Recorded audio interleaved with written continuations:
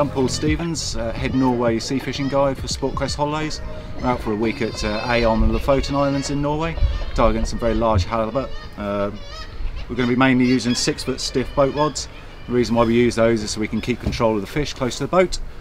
Teamed up with a lever drag multiplier with 80-pound braid, 200-pound rubbing leader, straight down to 450-gram anti-halibut twist lead, and then a 200-pound hook length down to 12-0 mustard tuna circle hook, so we can mount a nice 3, 4, 5-pound coalfish as dead bait. Let's go fishing.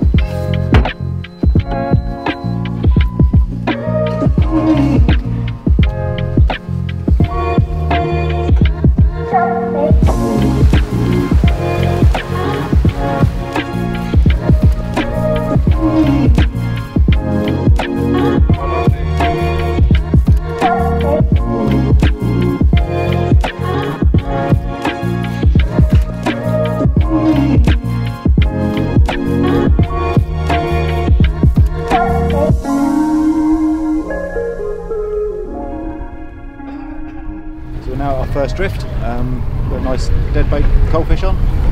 Now I'm going to lower it down to the bottom.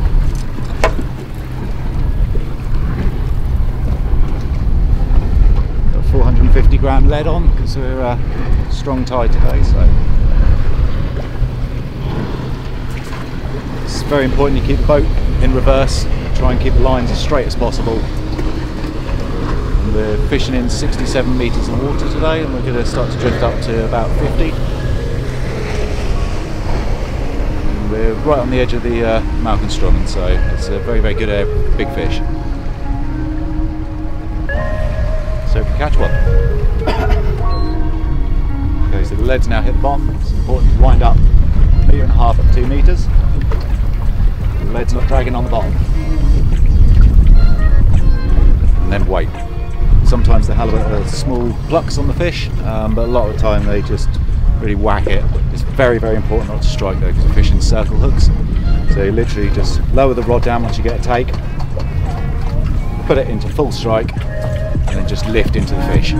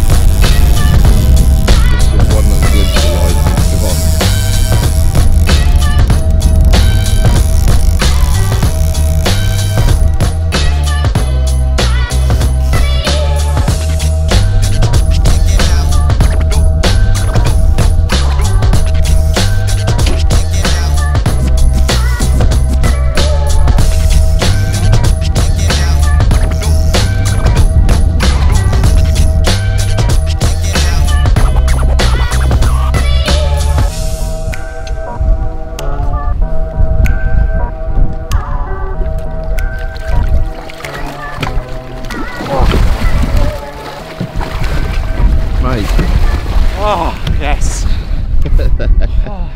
What a fish. Good start. Yeah. Oh.